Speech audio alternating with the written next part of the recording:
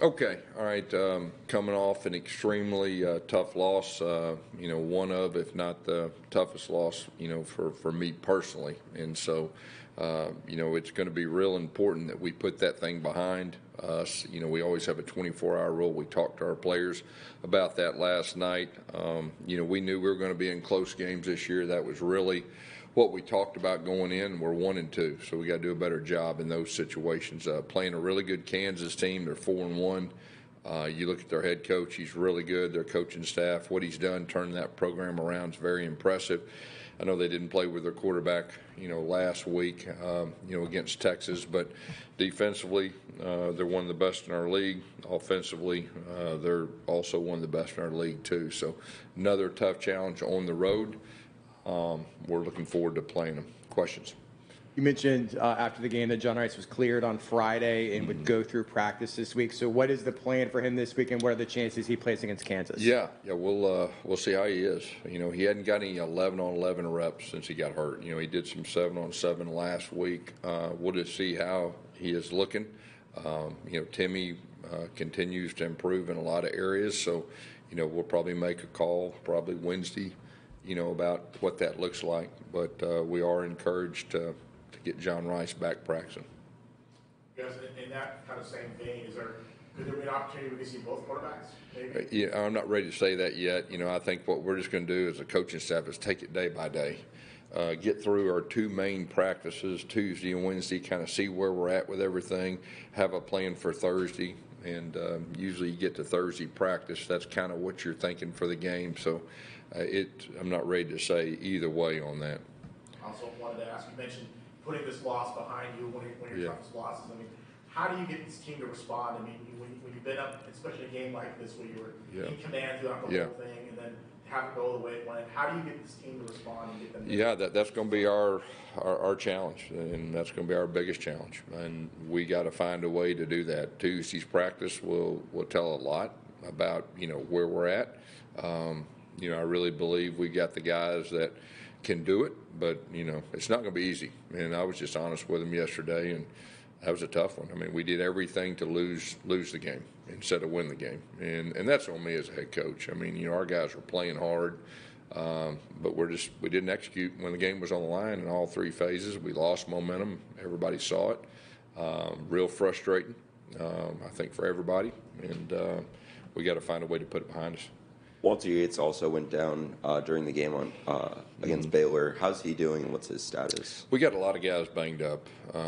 We didn't finish the game with a lot of the guys that we started the game. We lost our starting center in late third quarter.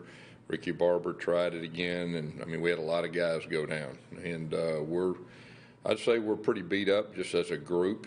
We've got to do a good job in practice this week, getting our main guys to the game, and then we have an off week, and it'll be after this game it'll be really good to kind of catch our breath, heal up, and get ready for that last half stretch. Did you have an injury at center as well? What's the status of that position? Yeah, we'll find out more in practice tomorrow. We'll see the extent of our injury right there. Bula finished up the game. It was okay. Had a snap or two, but we'll see on Tuesday what that looks like.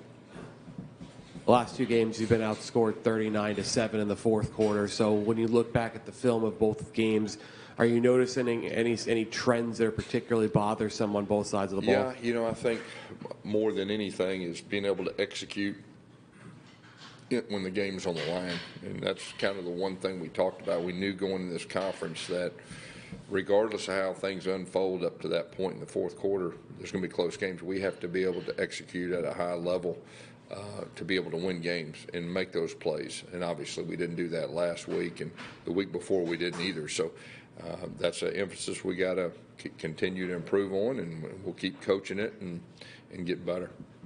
Johnny Richardson obviously had a great game. That first play from scrimmage, 79 yards. You think his yards per carry in Big 12 games is 10+. Just what does he got to do to maybe get on the field more, or what's because it seems like he hasn't been playing. Obviously he's 1A and 1B with RJ. Yeah, we got two quality backs. We feel like they're both starters. I mean, obviously, part of coaching is getting the ball to your best players and getting him more touches. RJ did some good things too, but both of them are really good players. Gus, you've bet 2 games in the Big 12 now. Is there anything that stood out to you about maybe the level of depth, the physicality in the Big 12 so far that maybe you weren't anticipating, or maybe it's what you thought was going to be when you got No, there? it's pretty much what I thought it would be. Like I said, we didn't get it done. We didn't get it done in the second half. I mean, that's really what stands out. That first game, you're on the road. Your backup quarterback starting his first game on the road. That's a great environment. You got to play well. We had a couple opportunities, but this last one we let get away from us. I mean, I think that's really the bottom line that you got to really keep in perspective, or we got to keep in perspective, that we let that game get away. I believe we'll be able to compete with every team in our league. I think we still got a good team. Matter of fact, I know we do, but we got to, and really it starts with me as the head coach, get our guys prepared to finish games.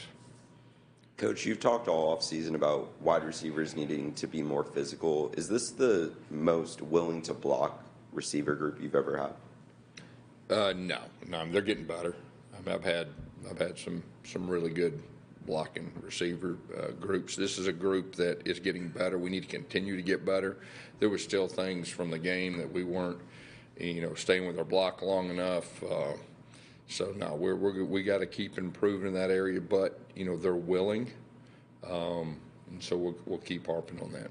Coach Hinshaw said of Timmy that he needs him to not freelance as much. What does Timmy have the green light to do? Well, really just to run our offense, and not, outside of the system. That's when we get ourselves in a little bit of trouble.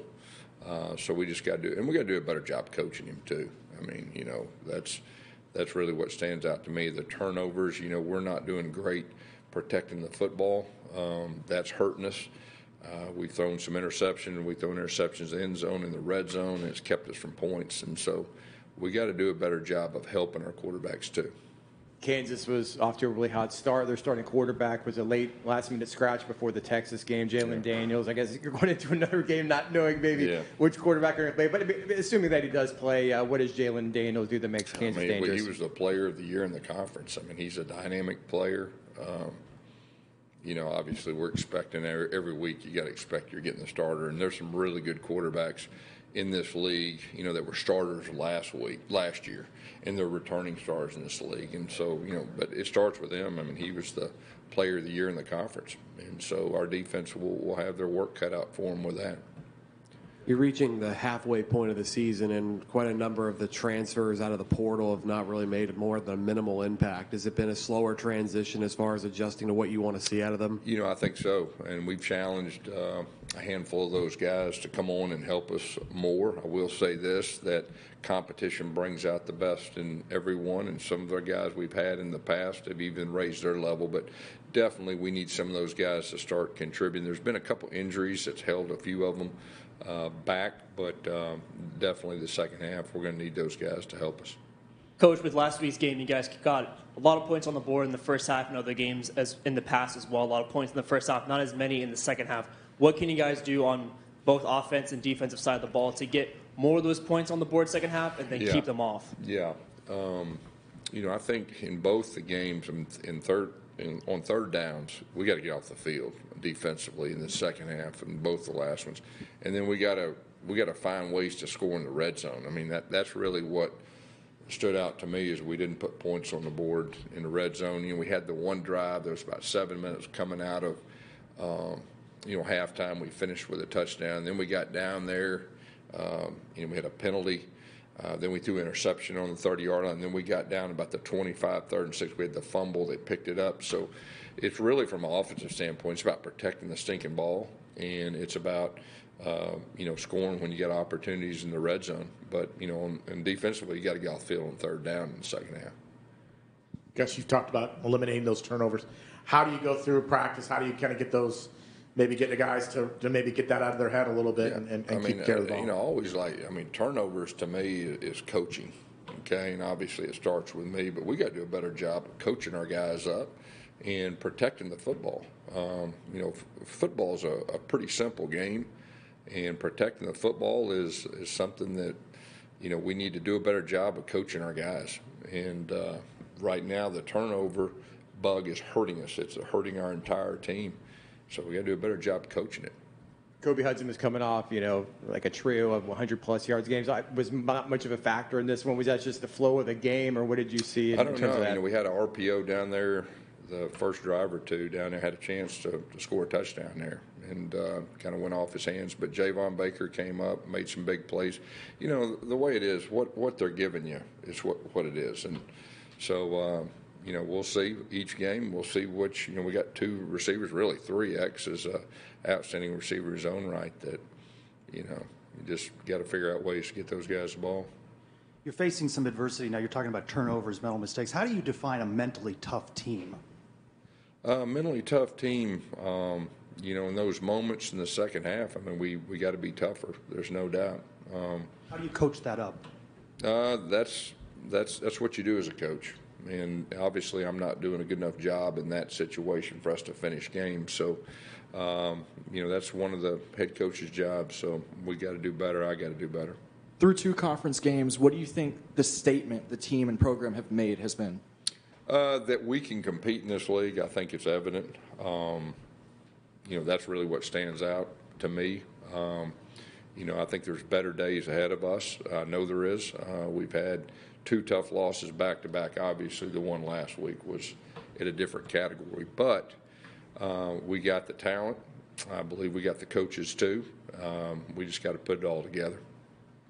Jalen Daniels kind of steals the headlines for Kansas, but Devin Neal's had a very strong year running the football as well. What have you seen on tape for their running game, and how do you try to avoid similar problems in stopping the run? Yeah, they have a unique offense.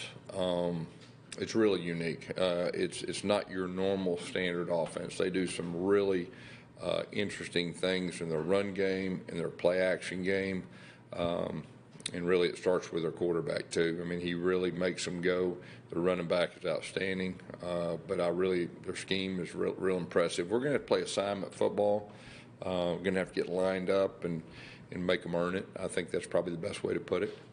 Obviously, you mentioned Kansas' scheme. Their head coach, Lance Leopold, obviously made a name for himself. I think it was D2 or Wisconsin Whitewater. I know he's at Buffalo. Any connections there with that staff? Do you know him or any other coaches? No, this will be my first rodeo with his staff. I've always kind of kept up with him from afar, watched him, and really admired everything he's done. He's won everywhere he's been. And what he's done with his program, where he took over, what it is right now is real impressive.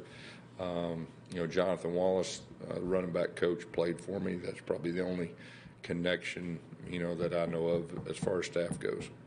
First game at home in the Big 12, obviously expect a lot of recruits to be there. How do you think being on the wrong side of history kind of impacts the way that they look at the program? No, I think they saw the environment. They saw how close we were. These recruits can see the future. That was a tough pill to swallow for everybody, but the future is very bright, and our recruits see that. They know that, and most of them can't wait to get here. We talked a lot about Kansas offense, the Kansas defense. What did they do well? What kind of challenge are they going to pose? Yeah, the TFLs, they're one of the best in the country in playing behind the line of scrimmage. They're a top 25 defense. Interceptions, they got some DBs that really attack the football. So we're going to have to do a good job. And anytime you play a good defense, you're going to have to be balanced. And so, we're going to have to be balanced. But the number one thing is taking care of the football. That's our number one focus moving forward. And like I said, that's the area that we got to do a better job in. We got to do a better job coaching. Gus, you talked about the loss, how tough it was. Is there a moment as a coach when you see momentum swing like that is it a feeling of helplessness, or how do you feel like when you really see things kind of just starting? Each game unfolds differently, but really, from my standpoint, is we just got to make one play. All we had to do is everything. We didn't make one play, and it didn't matter if it was special teams, it was defense with giving up 2 2-point plays, offensively fumbling the ball, they pick it. So, it was just you got to make a play. And from even towards the end right there, I felt like we were going to win the game. That's just what you do as a coach, and obviously it didn't turn out that way, but that's what you do as a coach. Okay, thank you guys.